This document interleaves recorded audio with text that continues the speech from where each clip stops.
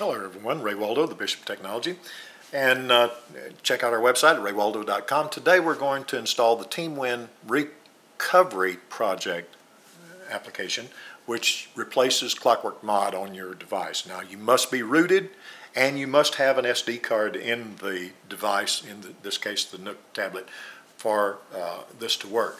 Alright, so the first thing we're going to do is go to the Play Store. We're going to install an application, do the search, and I've already typed it in, Goo Manager. That's what we're going to look for, Goo Manager, and there it is, the Goo Manager Beta. We select that, install it, accept and download.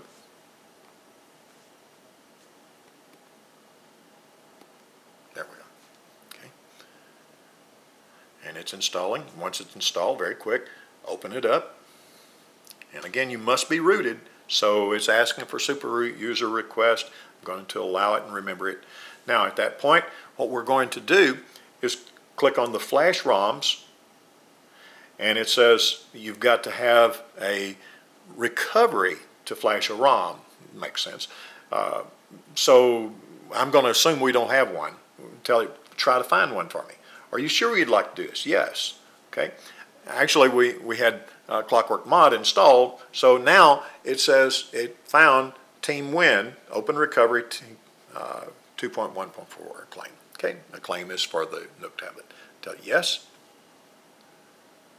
Goo Manager then goes out and tries to download the file, and if you do not have an SD card installed into your Nook at this time, it will crash because there's no place to download it. Your download's now starting, okay, and it says down at the bottom, downloading, okay, and once it's finished, still got some more stuff to do. Don't get in a hurry.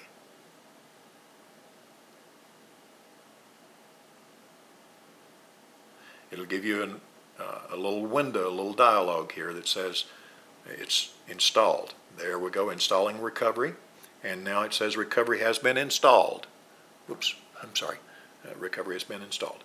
So we are finished now with that, so now we can then click Reboot Recovery, and by clicking yes, your phone will request root and reboot to recovery. Yes, and we click yes, and of course this isn't a phone, but it is, and we go to Sienna Boot because that's what we had already. It's just an early bootloader.